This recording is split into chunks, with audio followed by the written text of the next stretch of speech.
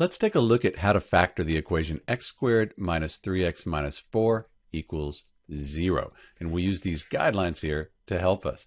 So the first thing we need a skeleton equation. So we have our skeleton equation here. And now we can figure out the signs that will go in the skeleton equation here. So we have a negative and a negative. If both the middle and the last term are negative, we'll put a positive and a negative in our skeleton equation. Once we have the signs here, now we're going to find the factors for the last term. That's this negative 4 that should equal the middle term, the negative 3.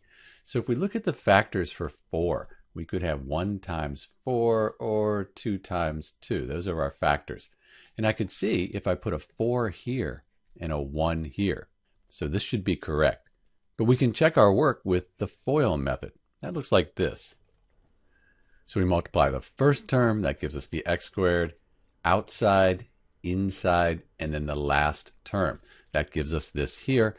Then we can combine these values for x, minus 4x plus x, that's minus 3x. So we have x squared minus 3x minus 4 equals 0. That's the same thing as we had up here, so we know we're correct.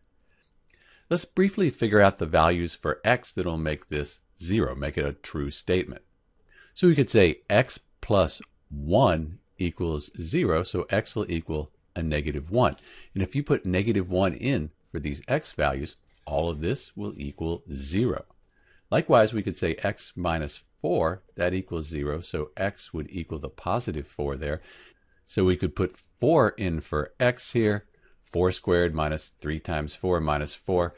All of this, again, will equal 0. So these are the solutions to our equation here.